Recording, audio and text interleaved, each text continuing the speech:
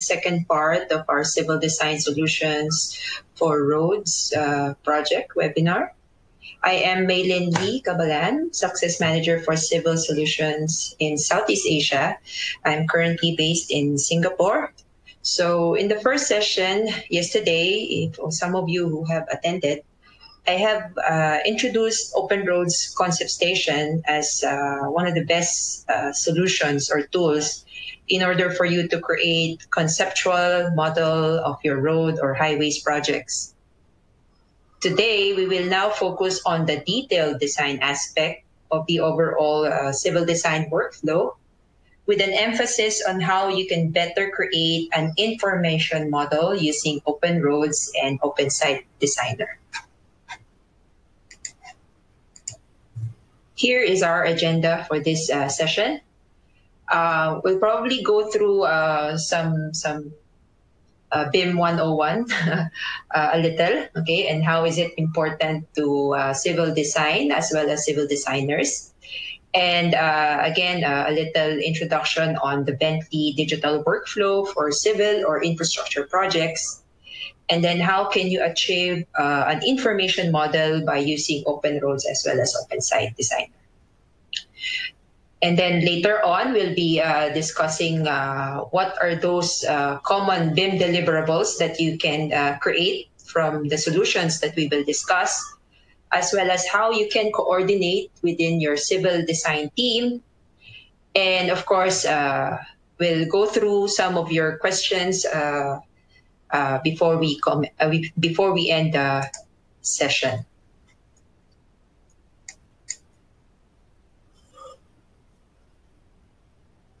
Before we dig deeper on the civil design tools of Bentley, so let's just first get a clearer picture as to what BIM is, or Building Information Model. So you've probably been hearing about this, or you've probably been using some tools that allows you to deliver BIM, okay? But probably some, maybe up until now, are still uncertain to what really it is. Is it plain and simple 3D model? Or is it a software? This, I guess, is what most of us in the industry thinks. With my years of experience in the engineering software field, I usually meet people or users who ask me if Bentley sells a BIM software. So from there, I would stall a little bit and explain that we are not a BIM software vendor or developer, but we have engineering solutions that can help you with your BIM deliverables.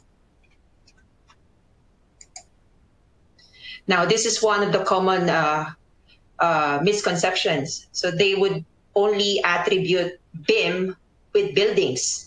Okay, but when in fact, when we talk about road projects or rail projects, these are all considered as linear projects. So we don't talk about floors, okay, or grid-based type of design, but we now talk about a more linear or continuous type of modeling, wherein everything are referenced by chainage or station. Or is it a process? Well, maybe it is, but there should be, or are there any rules set by any organizations or authority to make sure that this process is properly followed and implemented?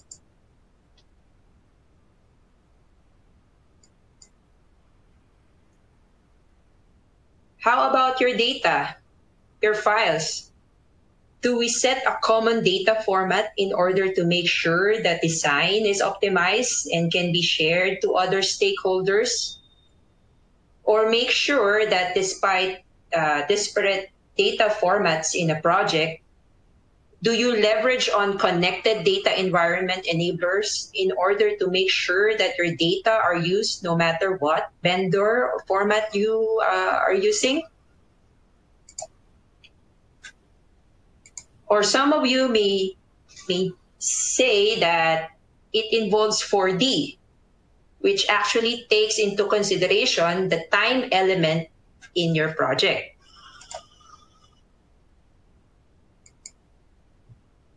Or is it about cost, okay, where we attribute it as 5D?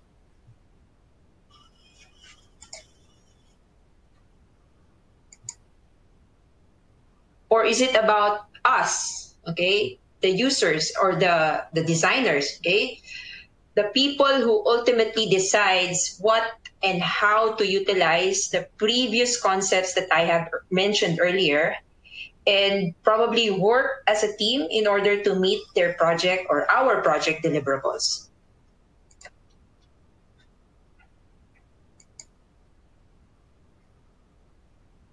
Well, actually, okay, all those concepts and terminologies I've mentioned is actually what BIM is all about.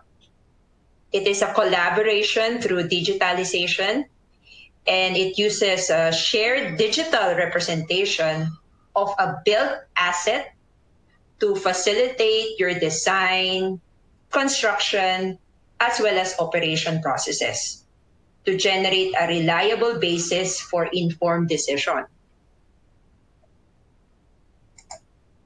And we don't just deal on design per se. So I've mentioned that it facilitates through design, construction, and operation processes.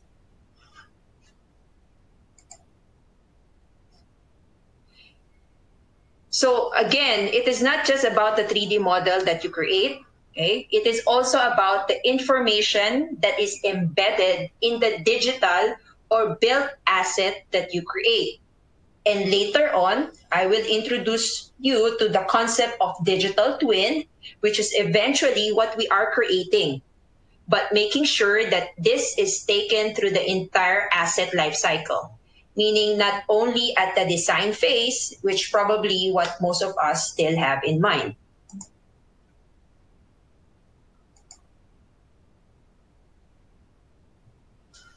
So the main objective of BIM, okay, or adapting a BIM workflow is to make sure data across the project phases will be more efficient.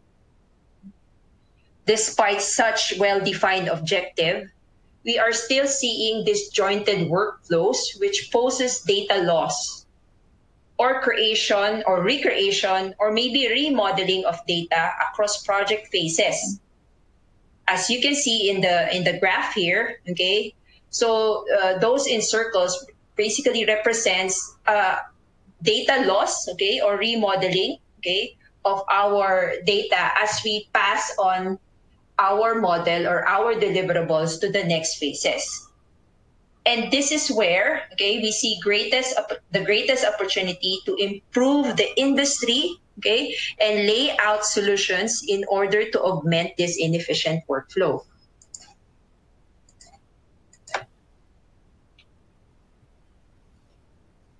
And we should aim to make an effort to make sure that data, information, and knowledge seamlessly flow by creating a 3D digital data, okay, that closely aligns the objectives of all parties involved and making sure that there is a better information flowing from across the asset lifecycle, thereby increasing understanding of the design and project deliverables.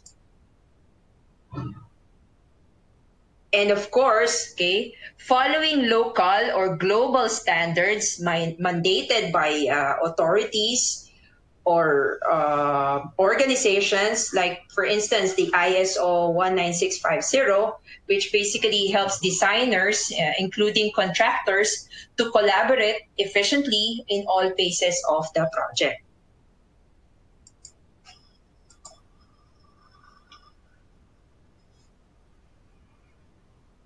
As a civil designer, okay, what is now your role in effective implementation of BIM in your organization? This could be high time for all of us to refocus on the tools as well as the workflows we are using. We need to make sure that we understand the deliverables and how much work is needed, what standards needs to be followed. Do we just focus on delivering 2D sheets or create 3D model, then derive the 2D sheets from it? Or yes, we have the 3D model, but what information are embedded in the 3D model? Does it contain relevant attributes in order to address the required level of detail of the project? So these are the things we need to think of. Bentley systems might have the software, but how much data can be delivered from the model created is more important than the software itself.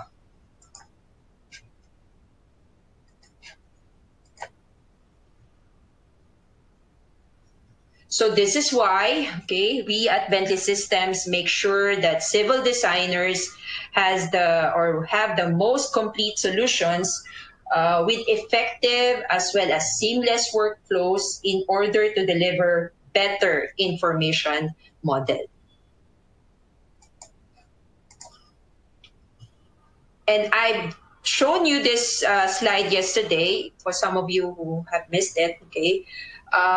It just depicts that in a certain infrastructure project, many disciplines are actually involved.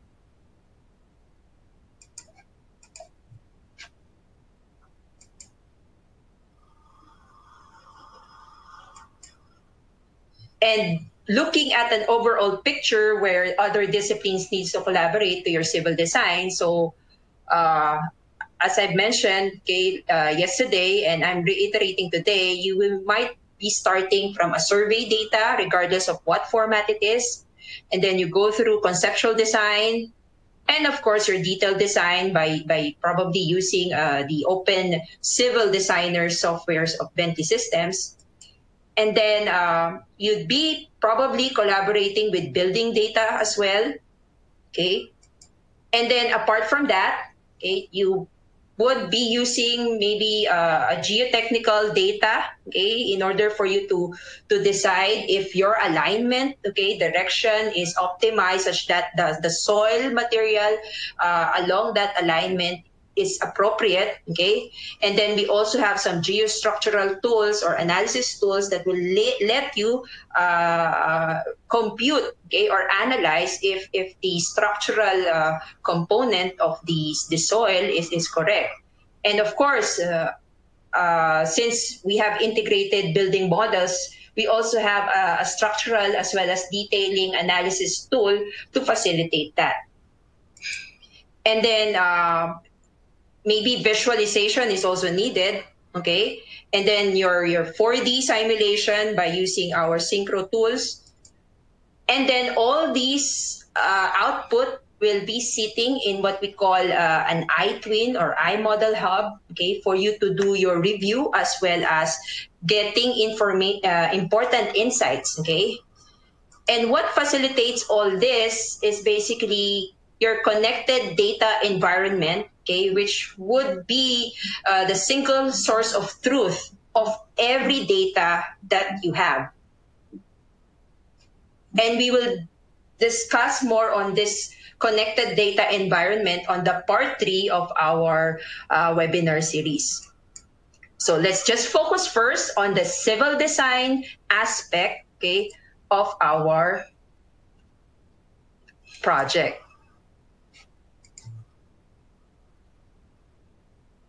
Now, focusing on the road and site civil design aspect, here is our recommended solution. Okay, I've mentioned yesterday the difference of the concept station application as well as this designer. Okay, so we'll be focusing on the designer solution. Okay, specifically open site designer and then open roads designer.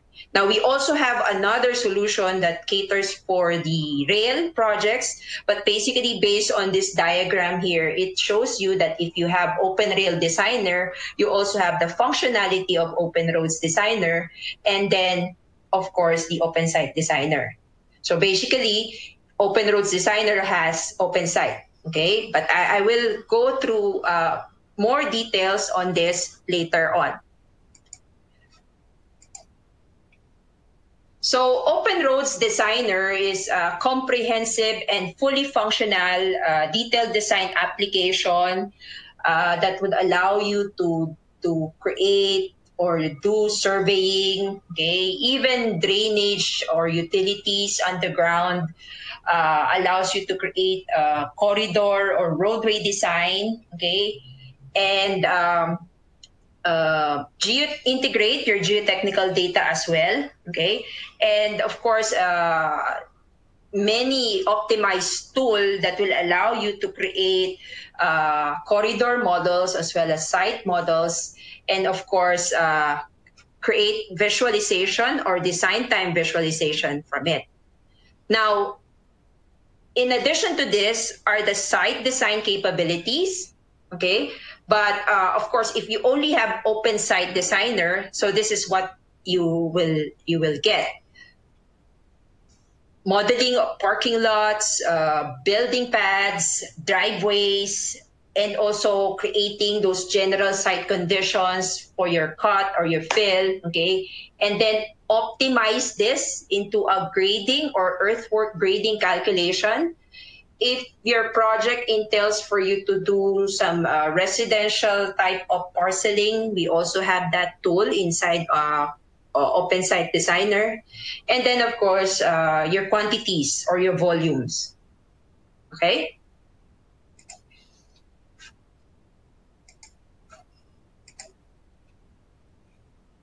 Now, emphasizing on the civil design, okay, per se, regardless of you using open roads or open site, okay, this is the typical journey you will go through as designers. So from survey data, okay, which you process to become terrain data, then probably you'll be going straight to site design, okay, or maybe create first your geometries, okay, derived from the site, okay, that you have, or derived from the terrain model that you have created, okay, and from it you'll be creating your corridor models, okay, and from your site as well as your corridor, come up with volume or quantities, okay, from those information model that you have created. Then once you have these models, okay, you'd be getting some or extracting some information from it by maybe getting or making sure that the site visibility of when you're driving a car, if the road follows a certain site visibility rule, okay, in your country or your locality, then we also have the aquaplaning tool, which you can use in order to make sure that your road or your site will not be prone to ponding, okay? And then, of course, you cannot isolate creating drainage and utilities with a corridor or a site model, okay? So that's why within open roads as well as open site designer, you have this capability as well. And of course, a hydraulic calculation. If you need to compute for the storm, drainage, hydraulic capacity of your storm water network, okay, so we have that tool as well. And then, of course, generating reports, okay, and sheets, okay, is one is one of the byproduct or one of the many byproducts of the civil designer tool of Bentley system, okay. And then, of course, for you to do collaboration, okay, we have some design review tools, which I will discuss later on as well, that is cloud-based, okay, facilitated by our iModel Hub, okay. Then anytime you wish to do your visualization, we have the Luminarity package, okay, included inside Open Roads as well as Open Site Designer.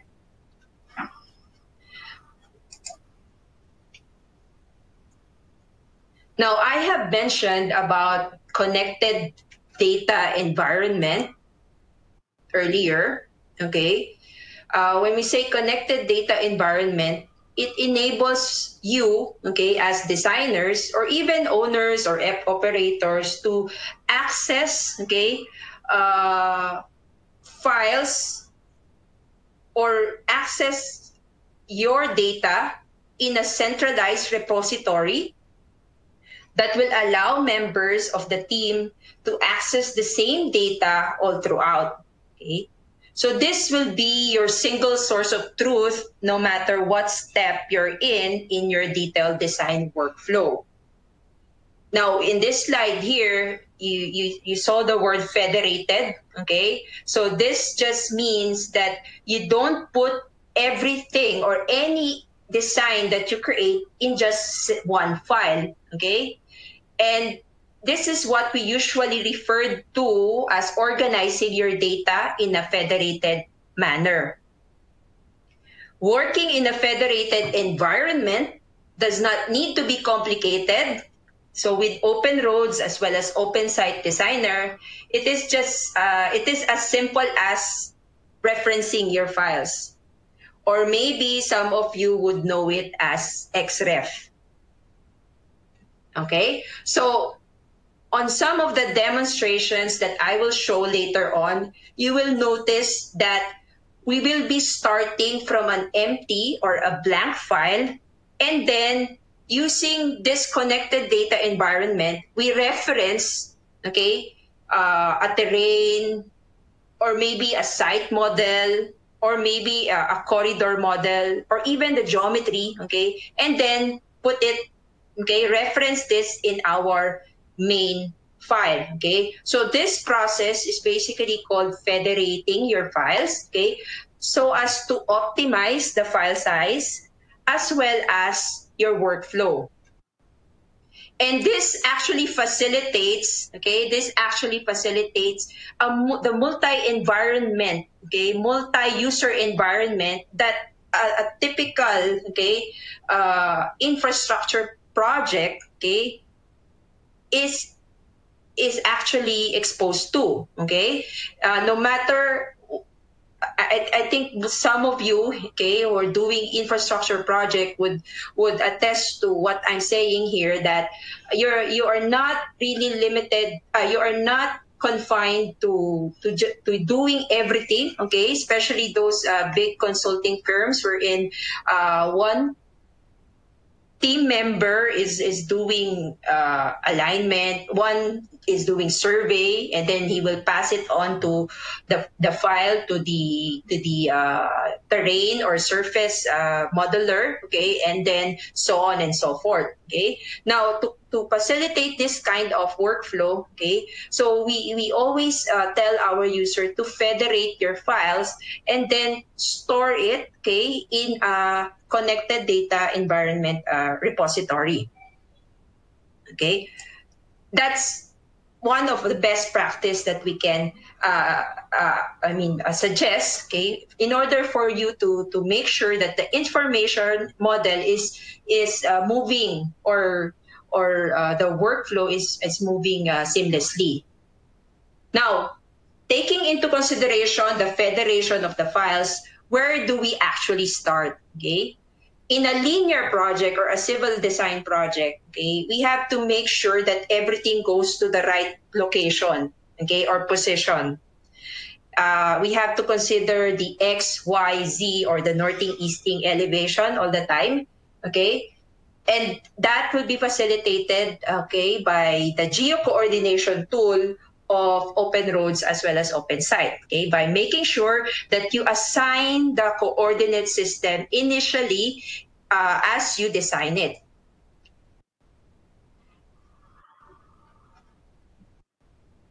Now, how is this done?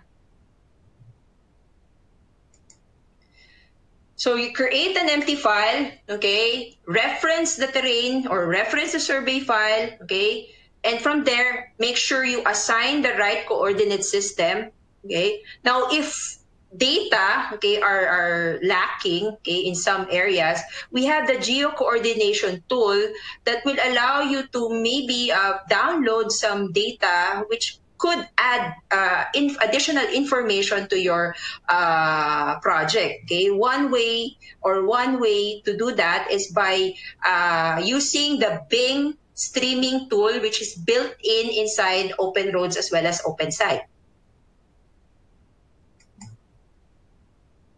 Now, how about your survey, okay, data? I mentioned yesterday about reality models, and how do you process terrain data? let's start with survey, okay?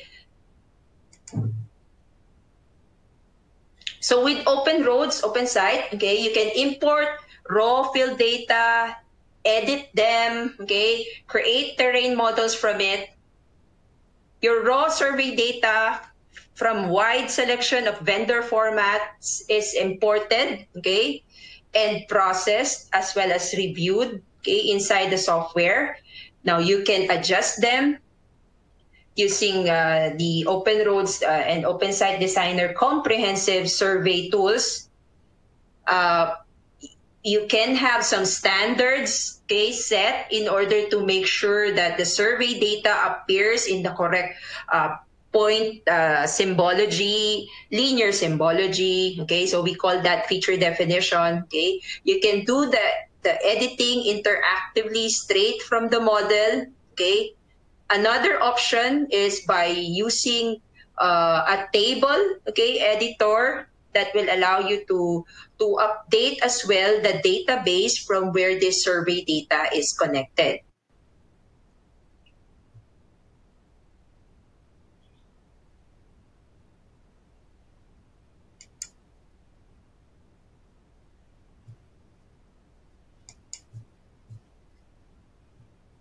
Now, reality models. Okay, so I've mentioned that reality models are like a new technology, okay, in the market right now, wherein they process their images and create a reality meshes or 3D meshes from it. Okay, now in Open Roads or Open Site Designer, you'd be able to connect to that or utilize the same reality mesh and then extract a terrain model from it. Okay, you're not limited to the traditional survey data. You can also add in point cloud data. That's also one possibility. Okay, so you're not really limited to just using CAD. Okay, so the information or the data that you can utilize is very robust and supports almost all disparate data formats. Now, how about creating your terrain model?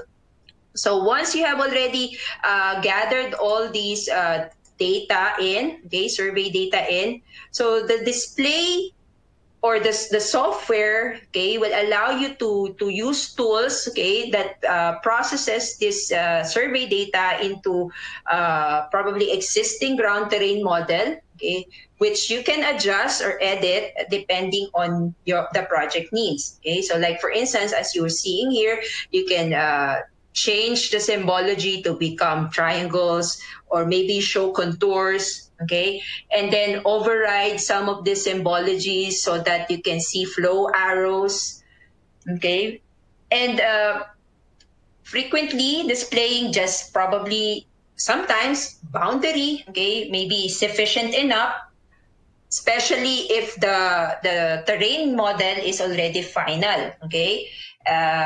It's up to you, okay, whether you want it displayed as contours or maybe stay it with or limit it into just showing the boundaries, okay. Now, once the terrain is final, the next step, as I've mentioned in the earlier slide, is creating now your geometry, okay. So the solution, okay, that I mentioned, okay, supports both your horizontal as well as your vertical geometry.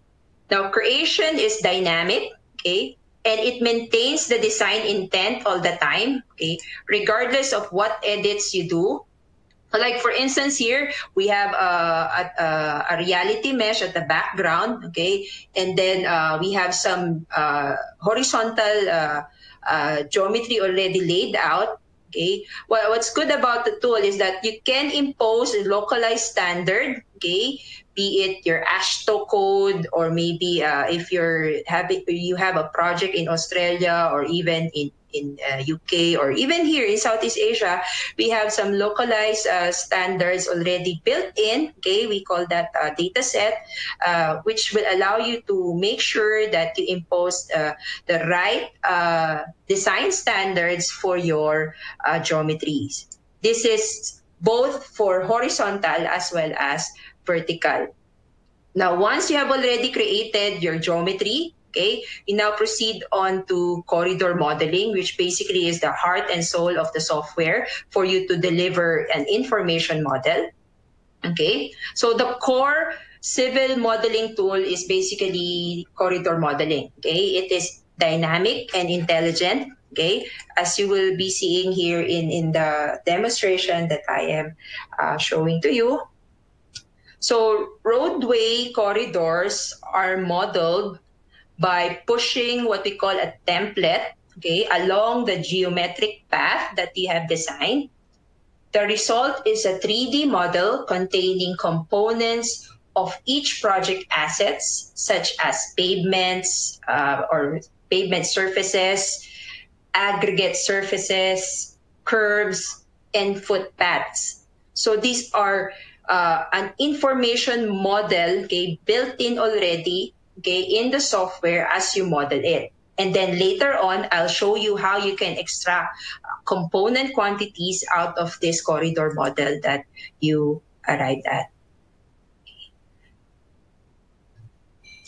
Now, I've mentioned about the terminology template. So this is basically the cross-section, okay, that the corridor modeling tool uses in order for you to create that 3D information model of your road, okay?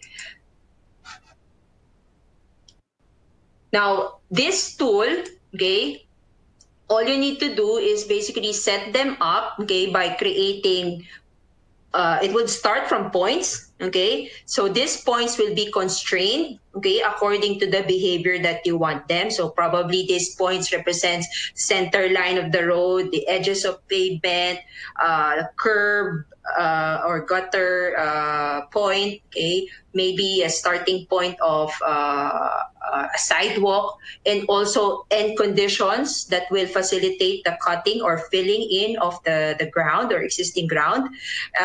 It is very flexible because you can also introduce benching, okay? You can also introduce walls, okay? And this template is very parametric. It would depend on how you want, okay, or the behavior of the template that you want. So it could be possible that you're only using one template all throughout your corridor model.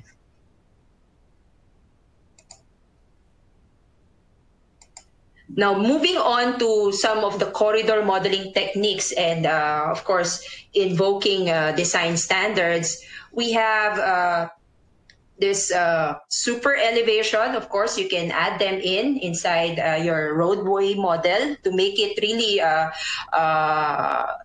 to embed, okay, a good information about how the road should be designed, okay, and taking into consideration the speed of the car or the vehicle that will run through that particular road or highway that you have designed, okay. So it's flexible in such a manner that you can assign multiple speed assignments, okay, through the road. And then remember that points that are in your templates, so those points can represent super elevation points that will allow the software to calculate the super elevation, okay, properly, and making sure there's enough transition length, as well as a specified or following the specified speed that you have assigned to your corridor model. Okay. Again, this can be localized, okay, according to your country standards. Okay? And then you can edit them, okay, using this graphical view that you're seeing. And it's also possible that you can edit them by using a table and then create or generate reports out of that super elevation calculation that you did. Now we have so many editing techniques that you can use using Open Roads Designer. Okay, one of them is how you use the parametric constraint. Okay, basically sometimes, right, it's not all the time that the template or the cross section would be uniform. There are some points along the corridor or along the highway that you have to make sure that it adapts maybe to existing ground conditions, or the design scenario that you are that you need to deliver. So like for instance here, we are changing the drop, okay, or the level of the curb, okay, to make sure that maybe at this side of the road we need a crossing of a rail, or maybe a pedestrian crossing, okay.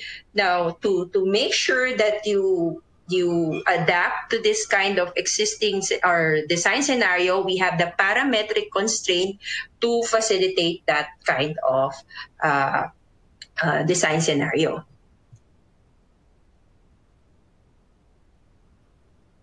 And there are a lot more, okay? So our time is not enough for us to discuss all these editing or corridor modeling techniques. But one good tool, okay, that I want you to see is what we call the civil cell, okay?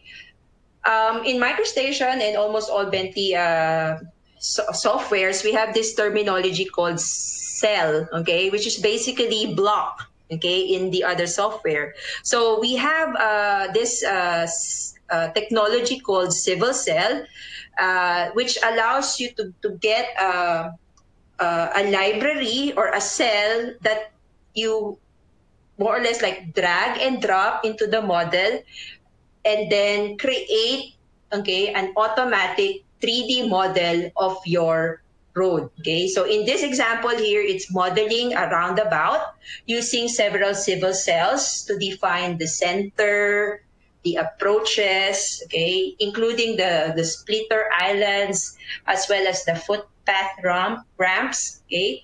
So the civil cell conform to the geometry of the placement, okay, scenario, following any tangents or maybe arcs and spirals that may exist in your location. The other rules within the civil cell, such as probably lane widths, radii, and length, can be adjusted to meet the needs of this placement location. Okay, and then it works together with your templates. Okay, you can create or add in additional templates on the edges of the corridor that is being created here, so that it can facilitate a more realistic cut or fill, okay, on the existing ground. So as you can see here, and adjust maybe the width of the approach lane, okay? And as you do it in 2D, it basically updates it in the 3D model as well. And this civil cell, okay, is saved in the library, okay? All you need to do is just set them up one time, and then you can reuse and recycle them in any projects that would probably have the same or would probably use the same type of road.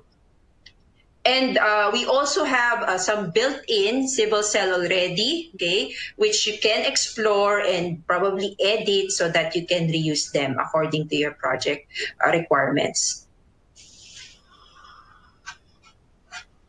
Okay. So again, the template, okay, is working together with this tool, okay, and basically making sure that every aspect of your design is taken care of.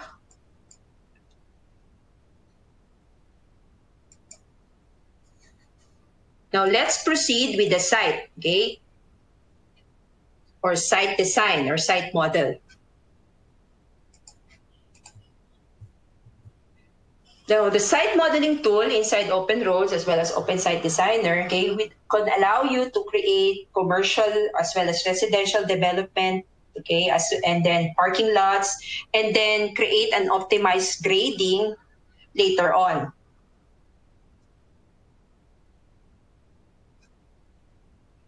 Now, in this video here that I'm showing, I will show you a mixed commercial as well as residential type of development, okay? Laying out first maybe the parking lot and then the building pad.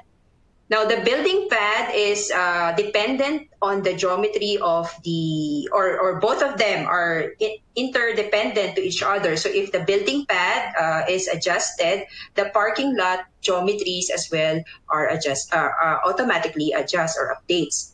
Okay, and then by using some driveway tools, you'd be able to lay out those connecting roads that will connect from the main road to your site. Okay. And then apart from this, okay, so once probably you've done your commercial development, okay, now we move on to your residential area. Okay, you can define property boundaries by using the parceling tool. Okay, this could be the general project area, okay, of your residential development project. Okay, and then from it, it has a rule-based settings that will allow you to set what is the setback distance. Also, if there's happen to be a building pad that will be placed, okay, and so on. Then from here, an automatic or creation of the street layout, okay. Once you have already decided where the direction of the main road is, it will automatically generate, okay, the parcels, okay, according to the rule that you have set, okay, when a parceling command is used. Okay, and from it, you can just geometrically adjust this center line of the road, and then your parcel will dynamically adjust as well. So as you are seeing here, so I'm just modifying some of the center line, okay, maybe adding some knuckles as well, just to make sure that the driveway, okay, along that curve part, okay, will be properly or will be optimized according to probably the local standard in that particular area. Okay, then once you're finished with your parcel, okay, the software would allow you to do a calculation by using the grading optimizer tool. Okay, this allows you to the software optimizes, okay, the cut or the fill or the earthworks, okay, and then it sets it in a manner that based on the standard that you have set, okay, it will calculate also the quantities as well as the costing of your site design project. Now, I've mentioned about your residential lot, okay, and the parking lot capability, just to reiterate on how fast you can create parking lots, because this is one of the challenges when we have a site projects, especially those in commercial areas. So it's hard to create those linear geometry that would represent the parking lots that we have, including the grading that we need to calculate later on. Okay, so with this parking lot tool, it allows you to easily set, okay, the width or the length of the parking slot that is needed, if it needs some islands, okay, or if a driveway has to go through that particular parking lot, you also can update them or adjust the properties accordingly, and then the model will adjust dynamically as well. Okay, and again, once you are done with this, you push it to the optimizer or grading optimization tool so that it can automatically calculate the earthworks that are needed in your project with the costing, as I've mentioned. Now, with the corridor modeling, okay, as well as the site design tools, there's so many things that you can do, okay, in order for you to further interrogate and make sure that your design is good, okay, and optimized according to the standards or rules that you need to follow. Okay, so what I'm showing here is basically just probably adding some other aspects of the design, like the drainage, okay, how you see them in the plan. And notice how it's being referenced or federated from another file. Okay, so it's not actually on the same file. We have a master model, and then we reference the drainage model so that we can basically display it, okay, alongside our main corridor. And then seeing them in the plan, which you see on your upper right or upper left corner, and then the 3D on your upper right, and then the long section or the profile on the lower left, and then the cross section on your lower right window, okay, which also extracts, okay, the cross section of the drainage or the utilities network that you have actually attached. Okay, now we will delve on the utilities, okay, collaboration later in our part 3 session, okay, and we'll discuss more about this in that particular session. So I'm just showing you how you can further federate, okay, other disciplines in your site as well as your corridor design.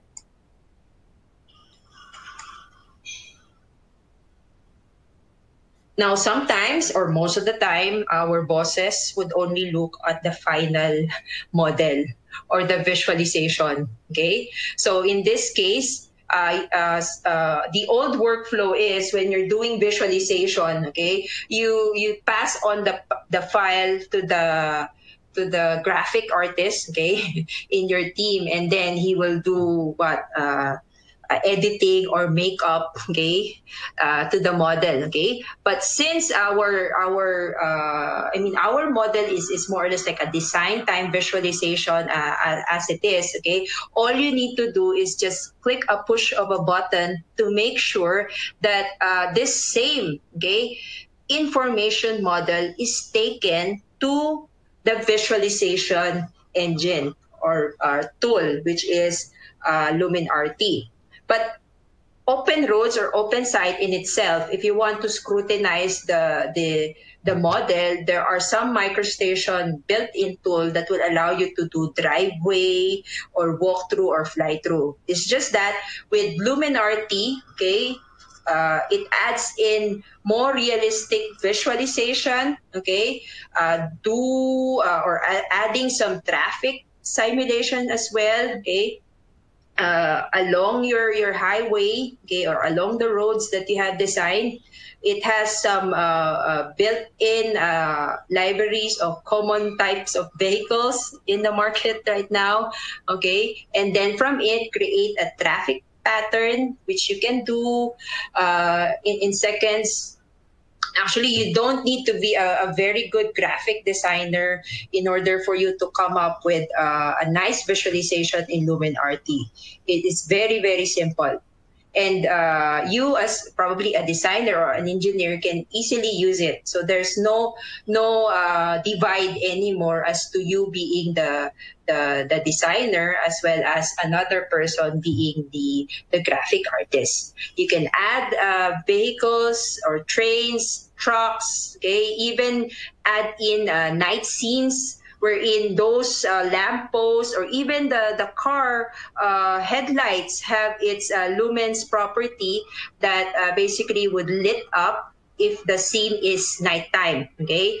And then you can also add in those other civil furnitures that you need to add to your civil design in order to make sure that it's realistic.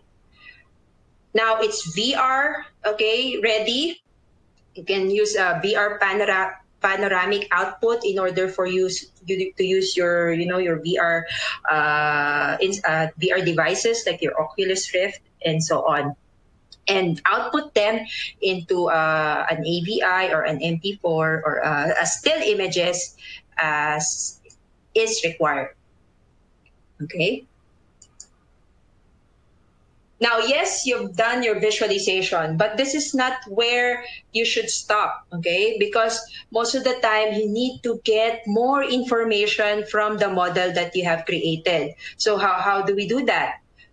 Okay, so take note, okay, that the model that you are creating, okay, can have or must have an asset information embedded as well to make sure that this model, okay, really has that information that is needed for it to be taken to the other phases of the asset life cycle, maybe construction and also in the operations as well as in maintenance.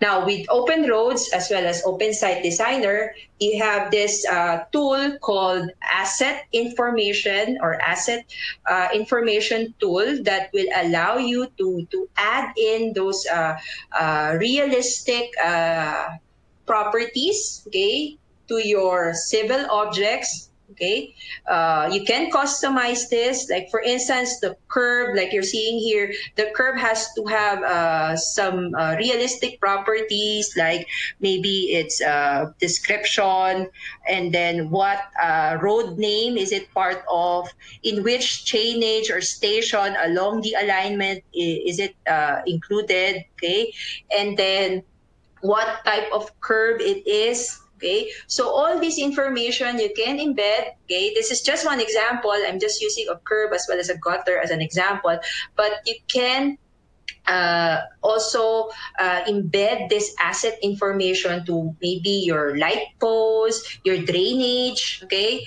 and so on. And then from it, as soon as you have attached this information, data or properties or attributes, you can show them as a table, okay, as a table in your model, or maybe export them as a report in probably an Excel format or a CSV format as you would require. Okay.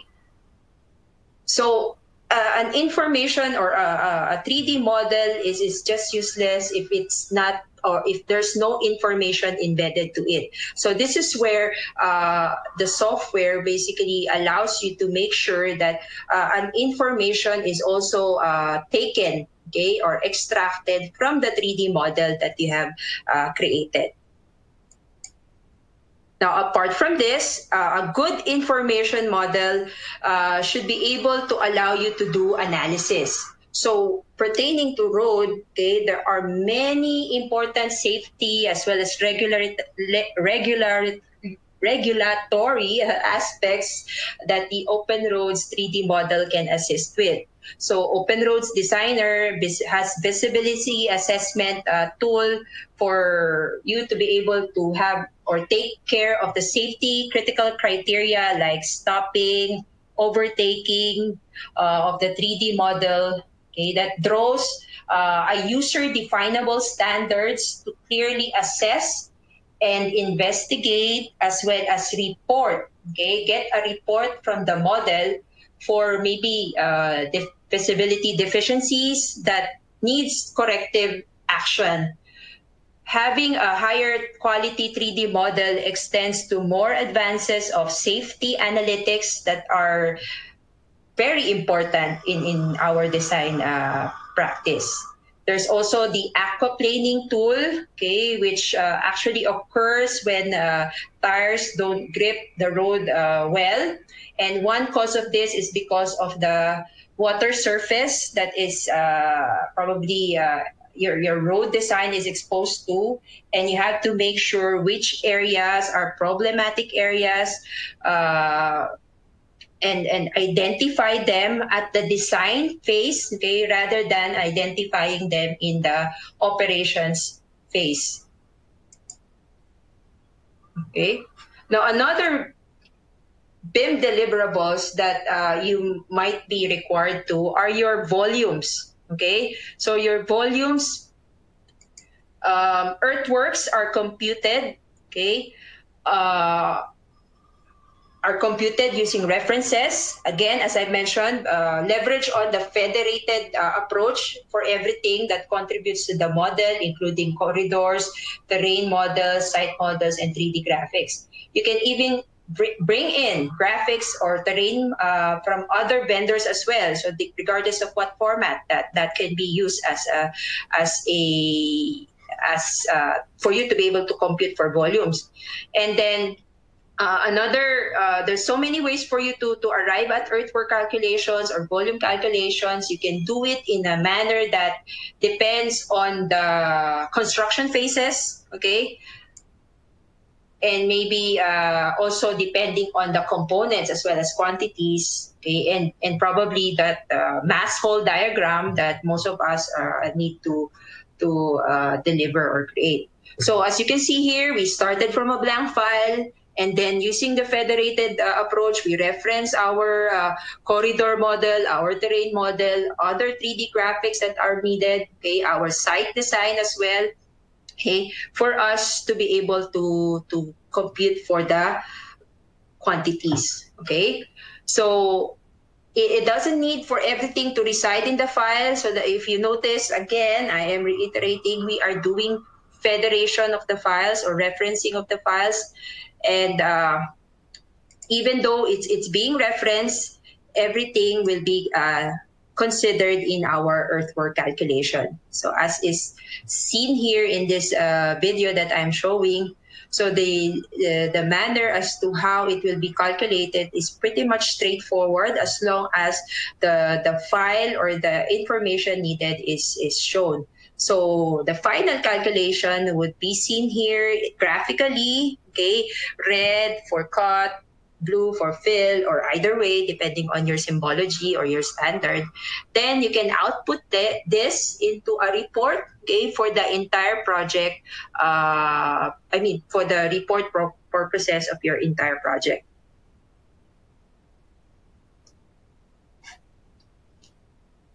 Okay, and yeah. So this report that you output, okay, the format can be customized, okay, but we already have some built-in format inside the software. So as you can see here, there's this cut and fill, the overall cut and fill calculation, and then also taking care of the components or the quantities that are in your corridor pavements.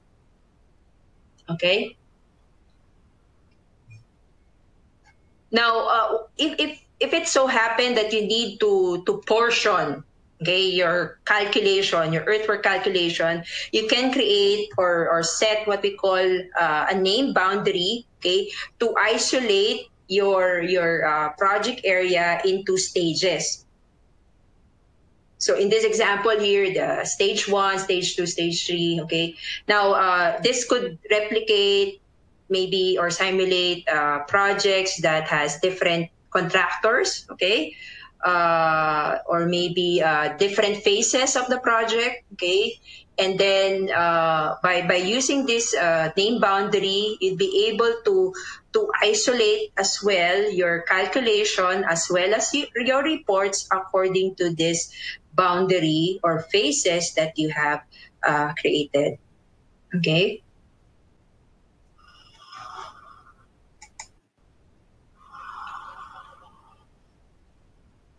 So we're generating now the calculation of the earthworks based on the boundaries that were previously set.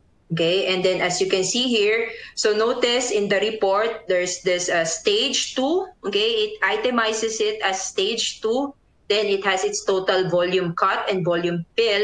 And then all the other components of the road are also presented. Okay, the naming of these materials are based on your templates. Okay, now you're seeing stage 3. Okay, with its again overall quantities as well as components.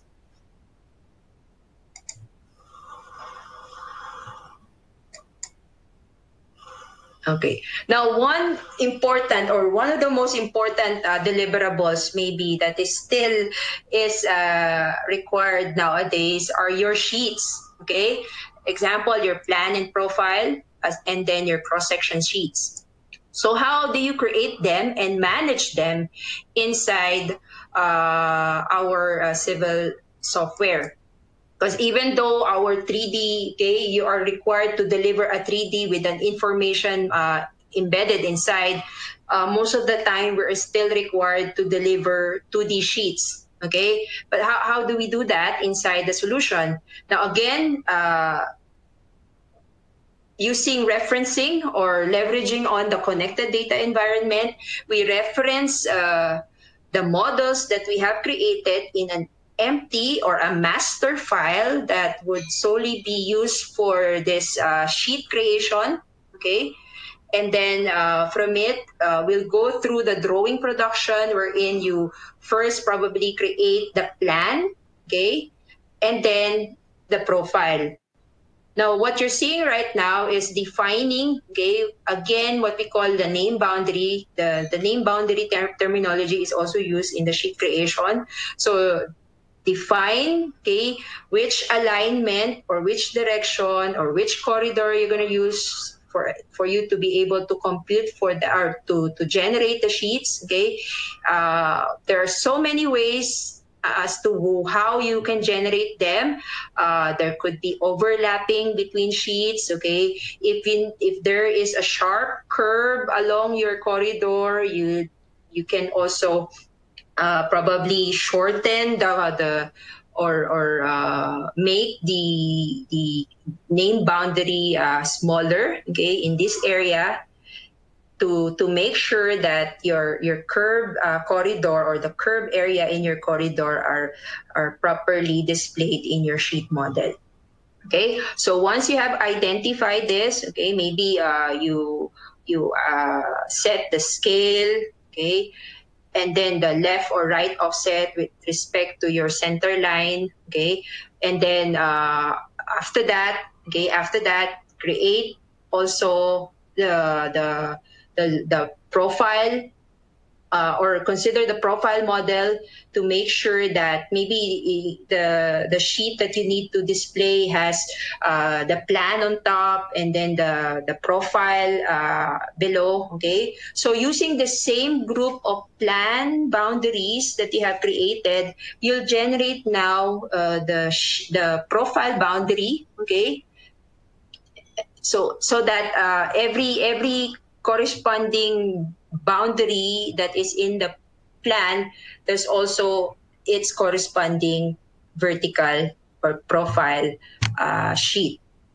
Okay, so once this is set, of course, considering all your scale or maybe vertical exaggeration, you'll now generate, okay, the plan as well as the profile sheet by using this name boundary tool.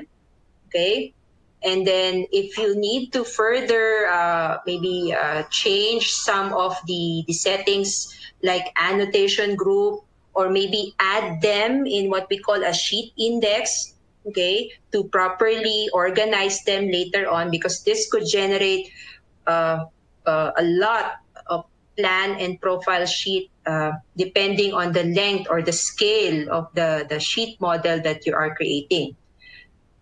Now, we've accelerated the video quite a bit, but the process actually took around 3.5 minutes for it to be generated. So as you can see here, the profile or the long sections are labeled automatically. Okay.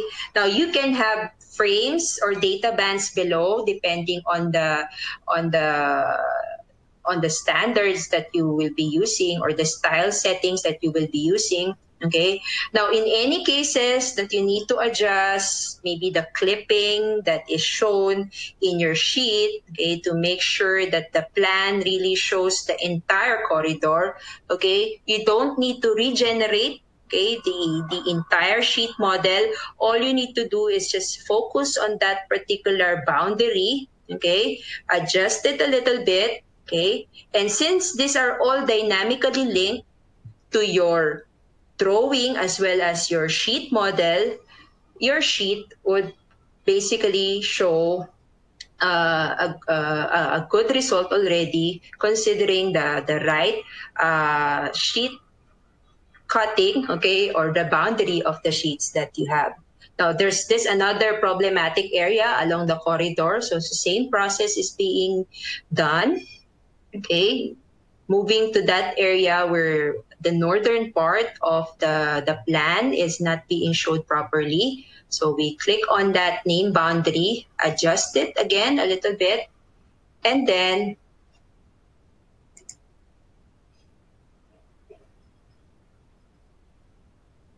view the result in your sheet model.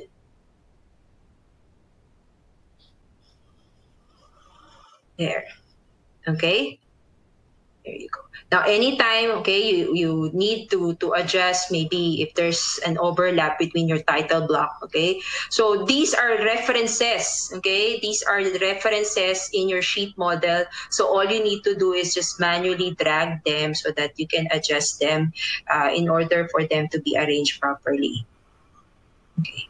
This is what's good about Open Roads Designer as well as the Open Site Designer, because it's basically using MicroStation as the CAD engine. Okay, so if you're already a MicroStation user, it's easier for you to understand how the 2D, 3D model as well as the drawing model and how it relates to our sheet model.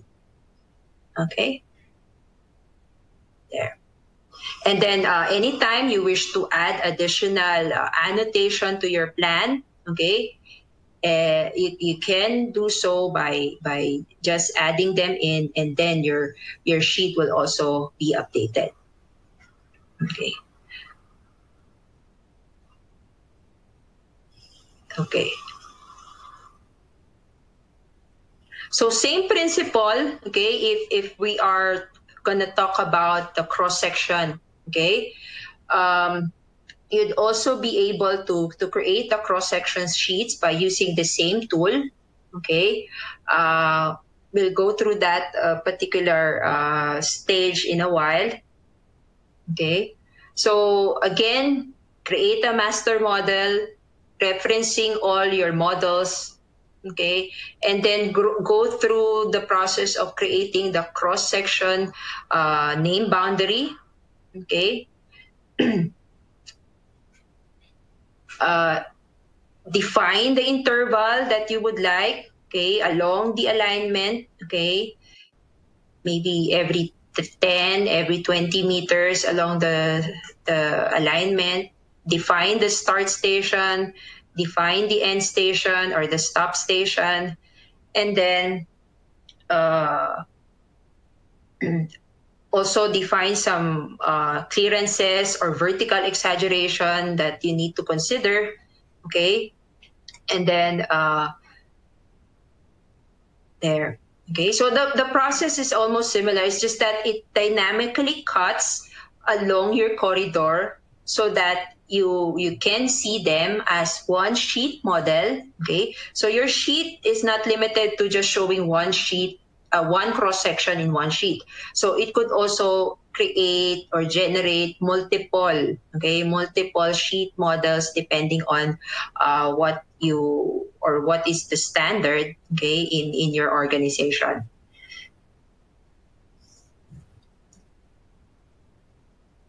Okay, so let me just go through because I think in the essence of time, okay, up until it generates the sheet model, then I will proceed to the next topic. Okay, so this will now create the section drawings. Okay.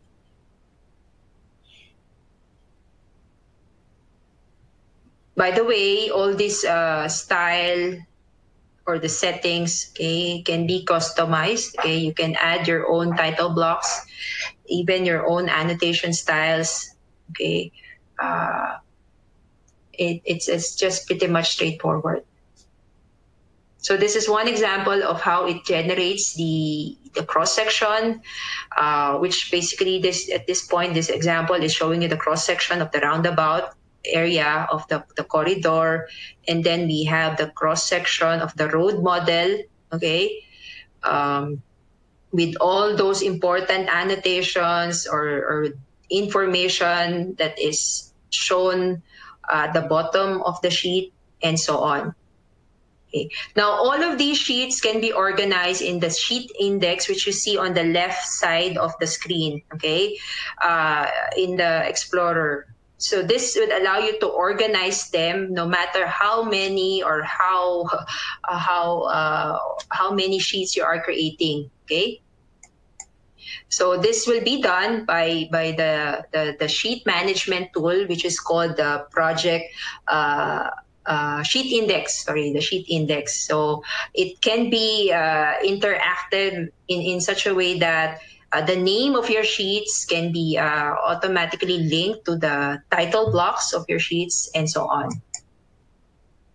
Now, moving on to other BIM deliverables, okay? So in most of our workflow, we are asked to deliver according to a format that is accepted by the industry. So that is why we have formats like LandXML, or maybe you can preserve it as plain DGN. By the way, the format of Open Roads and Open Site is DGN because it's MicroStation based.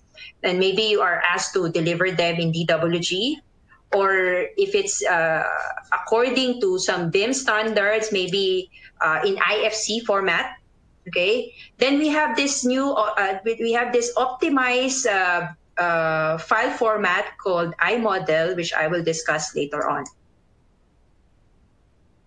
Now, let's first move on to LandXML. So if you are required to output your design into LandXML, because probably another software needs to explore what you have created, okay, or another part of the team or a stakeholder is using another software. So this is where you can output your geometry as well as your terrain into that XML format. Okay, so you can do that straightforward inside our civil design software. Now, if in cases that you have to deliver them in the third-party format, which is DWG, okay, then it's also possible. Okay. Now, we would be glad if it would stay in DGN format, okay, but that is not the scenario all the time. Okay. Now, in cases that you have to deliver them in IFC format, okay, that I have to skip on the video that I want to show for the essence of time. Okay, so I'll just proceed with the IFC alignment now. But the video only just shows you how to export them, or the objects in your model can be outputted into different formats. Okay. Now the IFC, okay, is also supported, but since IFC has been developed for the building aspect of information modeling, so the IFC for civil definitions is a work in progress. So we are still waiting for further development so that we can further improve our IFC deliverables specifically for civil. So ORD, or Open Roads Designer, even Open Site Designer, currently supports exporting your model or your alignment, okay, to IFC.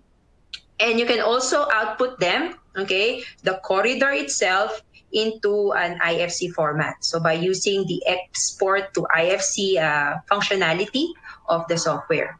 Okay. Now the process is being shown here in this quick video that I'm showing. So a finished corridor model, okay, but then you are asked to deliver them in the IFC format. So we have this export, okay, to IFC tool, or IFC format, sorry. And then once you have them exported, okay, once you have them exported, you can probably use other softwares to view them. And if you would look and scrutinize it, you see that it basically converts that model into IFC, taking some of the important civil information together with it. Now, another format that you can explore on your BIM deliverables is the iModel format, or the .i DGN format. But what is an iModel? Okay, so an iModel is basically as an information exchange format that allows projects or supports project association within the full life cycle of the project. Okay, it's actually an all-in-one package and includes the references, even if there's nesting or the level of the references are very deep. Okay, you can include all the cells or even the fonts that are linked to it. Okay, and you can also this format allows you to open the file or the model also in some supported mobile apps. Okay, now the civil there's also a civil eye model, okay, that embeds the civil metadata inside, okay, by using ORD or OpenSite when you export it into an iModel version. Okay, the iModel version, my iModel file is basically a database. Okay, so if you want to extract information in an Excel format, on a database format, that's also possible by using the iModel ODBC driver. Okay, and then of course the usual uh, uh, mode of usage of iModel before, okay, is by using it for design review or class detection, okay, by using our old software called Bentley Navigator. Now, before I cap up, I have like I think 5 more slides to to show. So I'm sorry if it's a bit too long this time. Okay, but we saw an evolution of how data or design is being taken, okay, from CAD. Okay, then you saw a while ago BIM, okay, or an information model. But basically, this data, okay, that we are creating are actually digital twins. Okay, now our industry has advanced, okay, has advanced beyond BIM, okay, and for the last couple of years, Bentley Systems have been working hard at adding the missing dimension to digital twins, okay, which is a context dimension of context as well as dimension of time. So that's where we felt the need, okay, to improve our digital twin deliverables, okay, to support every aspect, okay, of your asset life cycle, from planning, design, analysis, construction up to operations. Okay, so although I'm not gonna delve on this really deeply, okay, because we have we can discuss this in the part 3, okay, but I just want you to be introduced in the concept of using your eye model, okay, into a robust type of design review, okay. So we call this iTwin design review, okay, which with a digital, this is like a digital type of design review. No more relying on printouts or paper-based type of design review. Okay, you can do away with all these challenges, okay, by using this purpose-built, okay, tool to support how you work. The unique 2D as well as 3D design review environment enables or enabled by the digital twin, okay, design review lets you conduct faster reviews on your design work in progress while minimizing intermediate steps or artifacts or maybe ad hoc workarounds. Okay, so it allows you to leverage on the cloud technology to easily share design files with your colleagues, to review and provide feedback as well. Okay, the simplified sharing capabilities and web-based model viewing make reviewing the 3D model easier and more accessible than ever. And the information that is actually embedded in the design can also be read from this design review platform, which is basically cloud-based. Now, to give you a quick snippet of what is this digital way of reviewing your model, okay? So what you're seeing right now is the finished, okay, more or less a work in progress model of the project that I have been showing to you earlier on.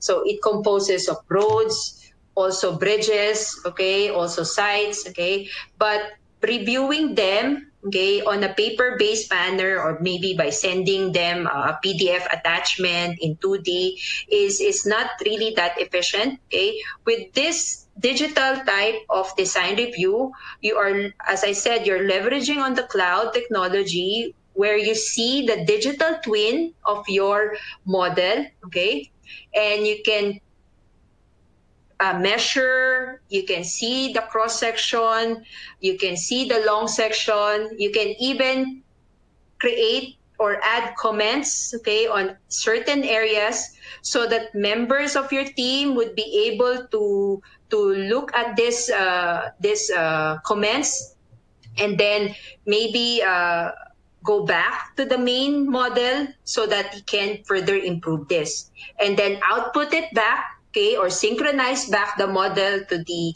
iModel hub, okay, so that everyone gets in a way notified as to what changes had been done in the model itself. Okay. Now we'll be exploring more on this later on, as I've mentioned in part 3. Okay. Now, to cap off this long presentation of mine, okay, I would reiterate on making sure that we understand that the information model that we are delivering is actually being connected by a technology, okay, wherein even though you're using different solution, okay, on some aspect of your design, or you're involved in alignment, you're involved in the corridor modeling itself, or maybe subsurface utility, we are in a connected data environment to make sure that our project or information model are intact, and then properly collaborated as well to other team members. Okay, and with that, I would like to thank everyone for attending this session. Okay, my email is projected on the screen just in case you have any clarification on technical matters regarding the presentation I did. Then anything sales or marketing related, my colleague Darius Apilias and also Derek, who's with me today in the presentation, can address. Okay. Now, before we say goodbye, okay, I would like you to fill in the survey, okay, or the poll question, and I would probably be addressing some of the questions as well. I would look at the chat box now. Okay. So we have. Yeah, so while waiting, sorry, just to chip in, Milan. So while waiting for the Q&A to be typed in, so just kindly help me to fill up this short poll, which you can find on the screen. And I think what Milan presented was a great presentation on how the connected data environment and the cloud thing are improving workflow in this technology right now. So I think if you'd like to contact us regarding some of the solution, etc., please kindly just fill up this poll. Yeah, Milan, over to you for the Q&A. Yeah. Okay, so I have this question from Mr., if I'm not mistaken, Mr. Marnol Banta from Philippine Reclamation. I cannot read the entire name. Okay, can it also be presented in the standard plan with the detailing on the components of roads, quantities, and so forth? Yeah, actually, yes, sir. As I've mentioned earlier, those sheets that I showed you can be further customized. Okay, you can follow whatever title block or annotation styles that you have in your organization, or maybe as it is required by your owner, okay, or operator. Okay, so that is possible, sir. That is possible. Okay, so another okay, another question. Let me just read on it. Okay. based on the sample, again from Mr. Marno Banta, based on the sample report of earthworks presented, can it also detail the chainage station on the affected cut and fill portion and its distances? Yes, yes, sir. You can also do that. Okay, you can create a report per chainage. Okay, of your corridor. Okay, and you can also embed that report with your cross section sheets. Okay, so yes, it's possible. Okay. Then another question from Michael Angelo, okay, Ed Michael Angelo from I think DPWH, right? So he's saying that we really need this in our department. What is the status of service? Okay. I think for DPWH, they have rolled out some of the your open roads licenses has already been procured based on our partner. We have a local partner there, Infosys in the Philippines. I think most if I can recall it properly, I think some have been already procured in the main office or the HQ of DPWH, and we're just facing some challenges right now because of the pandemic. That's why we haven't really properly rolled it out on your machine. Okay, but we're working together with our local partner there in order for us to effectively implement this solution to you. Okay. Okay. From Mr. Kenneth Padilla, very informative. We're going to copy. For the copy of the presentation, we actually have an on-demand version of this, which you can access by using the same link as you used today to connect. Okay.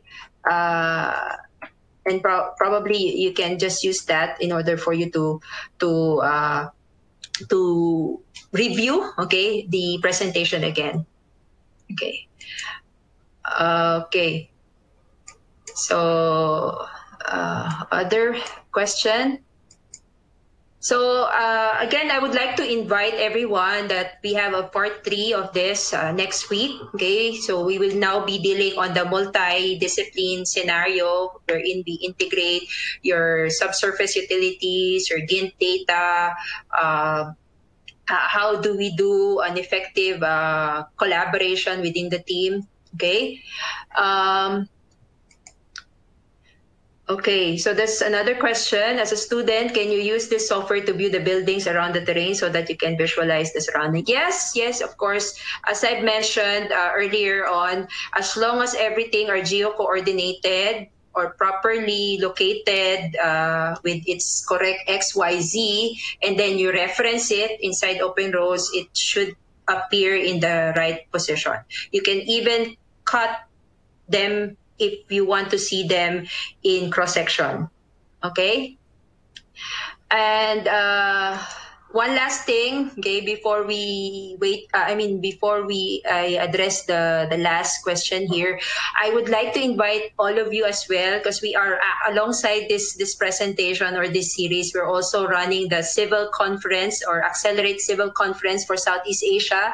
So we have some sessions every Tuesdays and Fridays, 11 a.m.